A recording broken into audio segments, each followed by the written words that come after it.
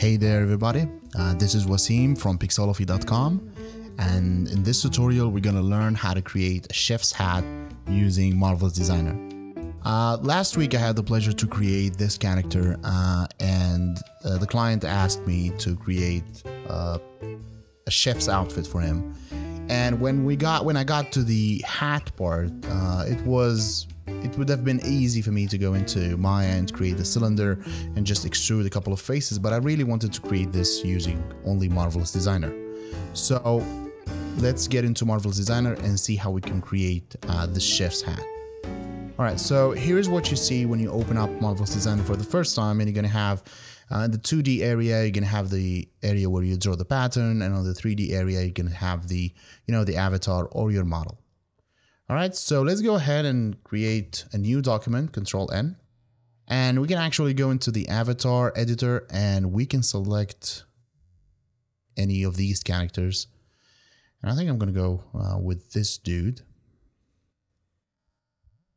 So to start creating the chef's hat, and if you look at these, it's just a simple cylinder. Some of them are made of paper, and if you could see the Ratatouille one, I think some of them were actually made of cloth, which maybe fancy chefs have those.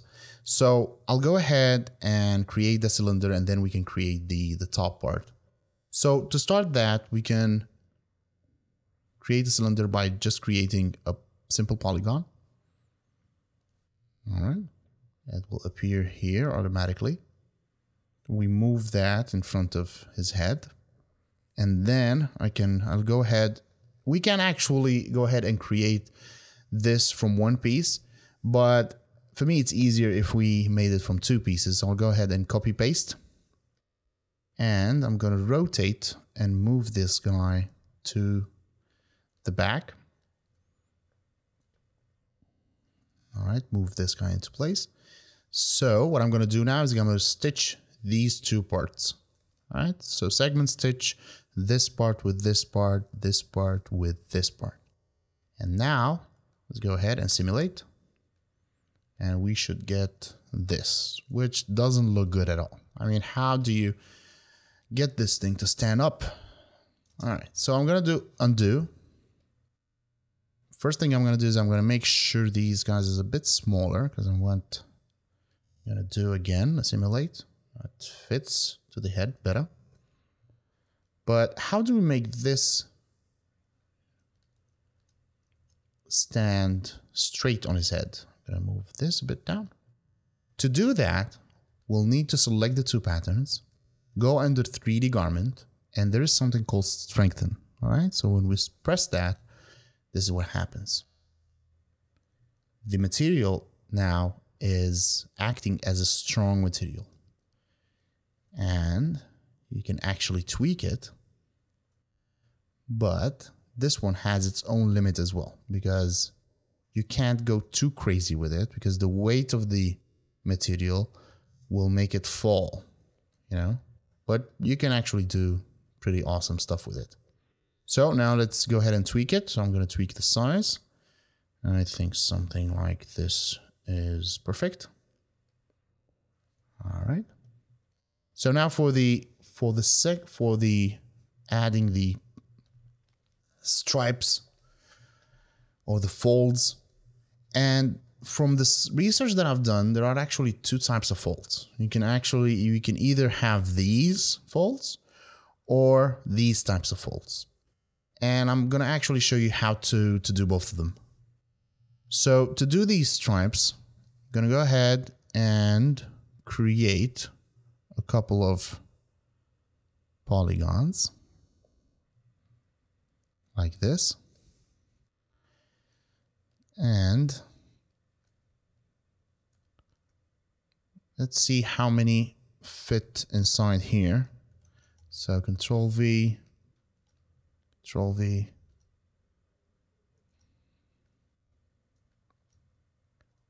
I'm just doing a regular copy paste, nothing too fancy. 2, 3, 4, 5, 6, 7, 8, 9, and 10. 10 sounds pretty good. So what I'm gonna do, so we don't do a lot of guesswork, I'm gonna select the bottom or the top one, it doesn't matter, and do a split. And I'm gonna do uniform split. And I want 10 segments, so I'll do 11 here. So I know 10 will fit inside. Might have to do it again because sometimes it might act up a bit. So 10 and okay. So now when I select this, when I create this, I'll just make sure like each one is sitting on that dot. Control C, Control V.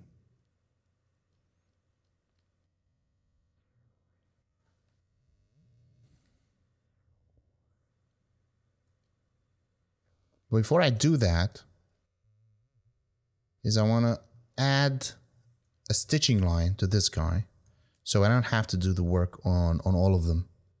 So to do that, what I want to do now is I want to stitch this stripe to that hat.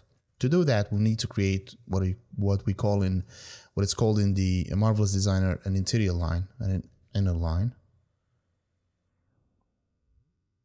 And we can segment to this part to this part. So this segment, this line to this line, like this. And it's gonna sit on that automatically. This is what happens if you don't put the part that you want to simulate next to the main model, because the simulation speed, the gravity, is gonna just ruin the model that you're working on. So I'm gonna stop the simulation, undo that, and to make sure this doesn't happen, I'm just gonna move it really close, and just hit space, and this is what we get. And we have one stripe attached to it. So we have to do that like 10 times all around, right? But instead of attaching this to the edge, what I'm actually going to do is I'm going to go ahead and create a line inside of it.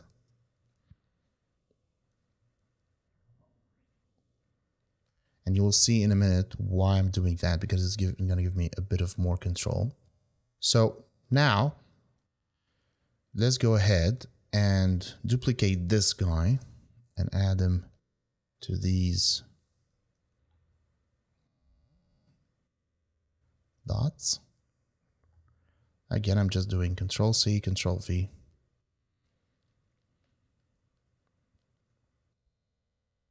Right, and now we're going to do the same. Control C, Control V.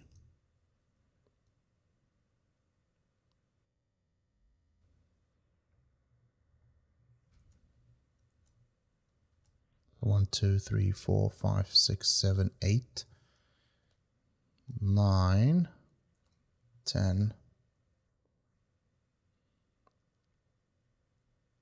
I'm just going to move this so they are not overlapping. And as I showed you before, just make sure these guys are as close as possible to the place where they are going to sit in the final simulation.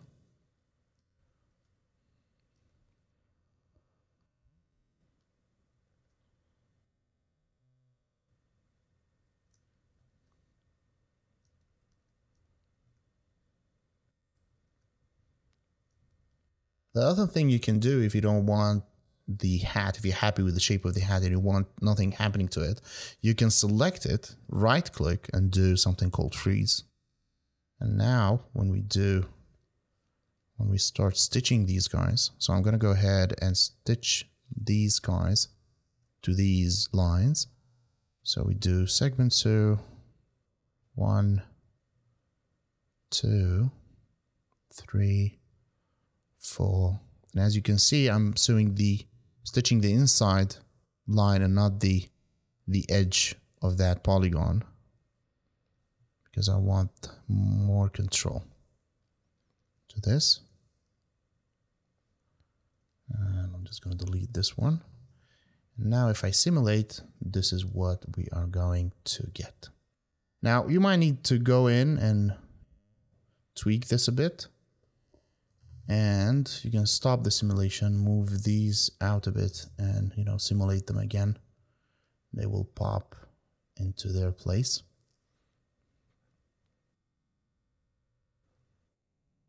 Once we start adding more density to this, it's just gonna make more sense.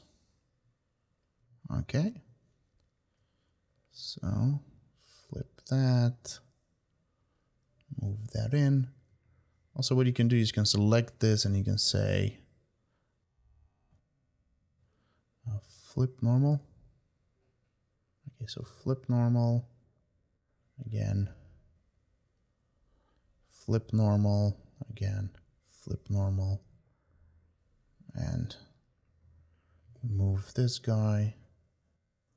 I'm just gonna move this guy outside.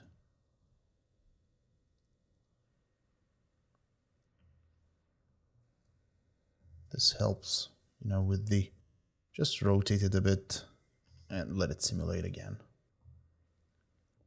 Again, do that.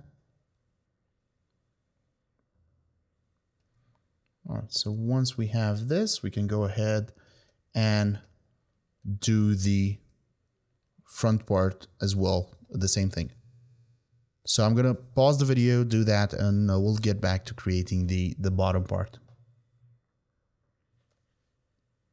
All right, now that we have the front and the back part of the chef's hat with all the straps on it, let's go ahead and create the bottom fold that will sit on top of the straps. And to do that, we'll go ahead and select these two guys, copy and paste, move them down. Then I'm gonna move these guys to the top. Next thing I'm going to do is I'm going to go ahead and delete all the lines inside.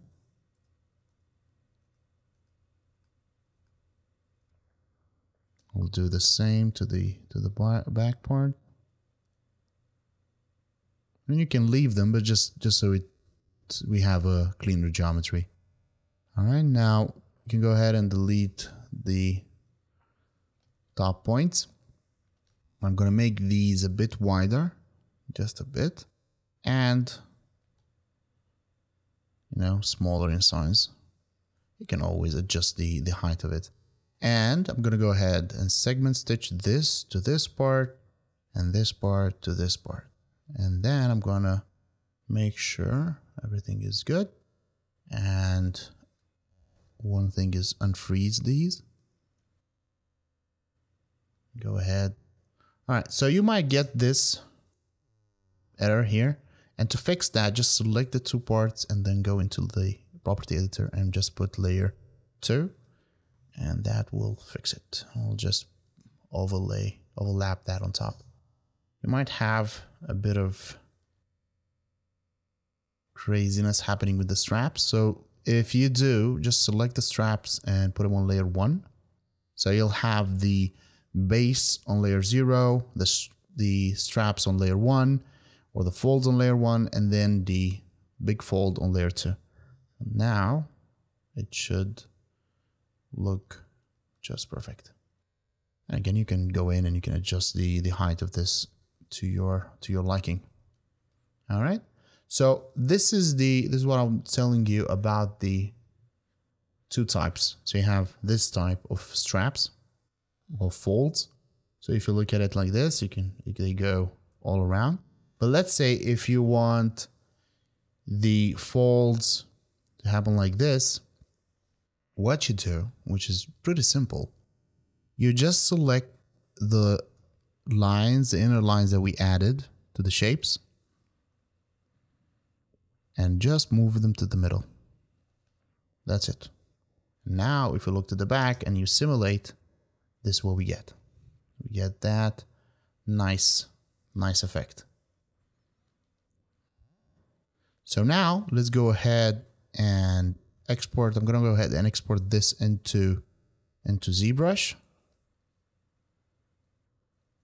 Before you export anything into ZBrush, just make sure nothing is overlapping, because we're going to use this UV map to create our polygroups in ZBrush, right? So just make sure nothing is overlapping, right? So once made sure, we'll go ahead and raise the density of this, maybe like, I don't know, 5. It's not that important, not that crucial.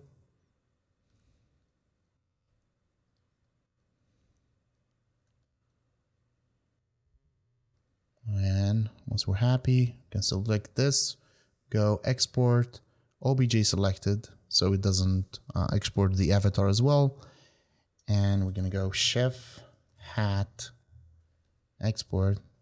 Make sure everything is welded and make sure it is thin. I don't want to add thickness to this. Also, before we finish this, just go ahead and quadrangulate this one so we don't have triangular shapes. Just it's easier. You will need to do a ZRemesh or a topology depending on what do you need this for your project, but it really helps and it adds a lot of detail to it. So let's go File, Export, OBJ selected. And let's go Chef Hat, Save.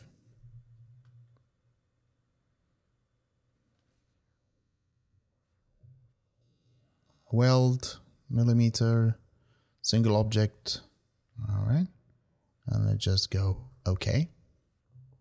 Now let's open up ZBrush.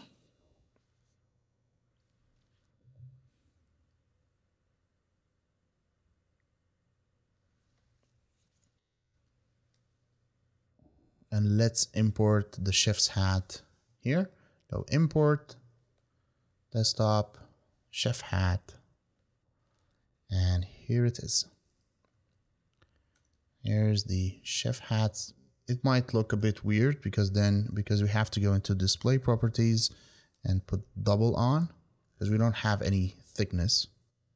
Just gonna go ahead and turn perspective off, and I'm gonna rotate this.